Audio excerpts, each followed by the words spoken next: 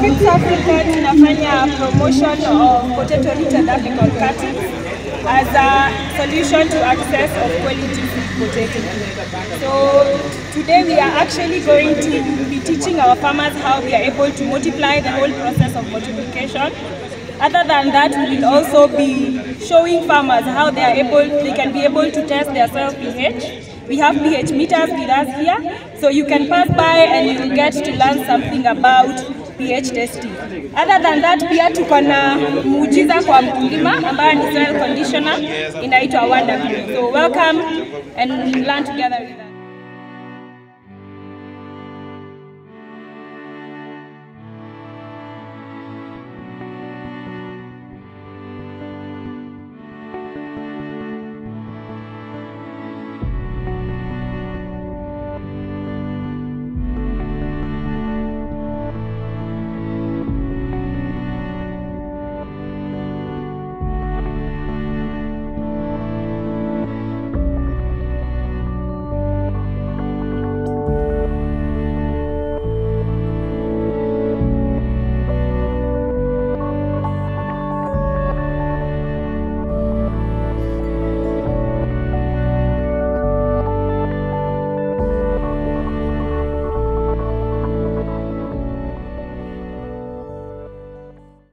Jina naitwa Simon Chumba na kutoka Nakuru County,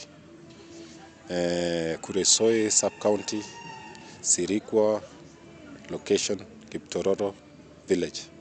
Mimi ni mkulima ambaye nilichaguliwa na FIPS Africa kufunza wakulima kama VBA wao. FIPS Africa imenisaidia kwa mambo mengi sana. Ilinifunza kwanza mafunzo kuhusu kilimo cha viazi, ufugaji wa mifugo na kilimo bora. Haswa FIPS Africa inapambana na ukulima wa viazi zaidi.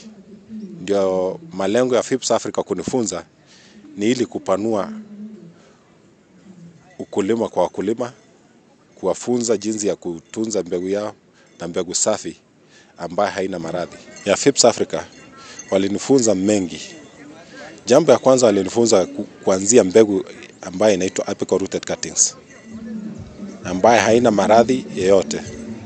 Na wakanifunza jinsi ya kupima mchanga na jinsi ya kufanya crop rotation.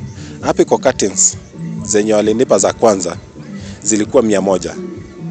Kwa hiyo 100 kila moja niliweza kukuza 80 ya kanawiri. Kila moja ilinipa viazi 30. Hapo nikapata viazi 1600. Kati ya hizo viazi 1600 zikawa ni kilo 100. Nikazipanda nikazitengeneza zikawa mbegu kulingana na venye nilifundishwa na FIPS Africa. Zikamea vizuri, nikazirudisha shambani kufuatia maagizo yao. Baada ya kupata hiyo ilikuwa kwa stage ya pili, ndio ilikuwa inaitwa basic. Ya kwanza ile ilikuwa inaitwa pre-basic. Sasa hiyo stage ya pili kanipa magunia 18 za kilo 50. Sasa hiyo nikaitengeneza ikawa mbegu 435 730. Thank you.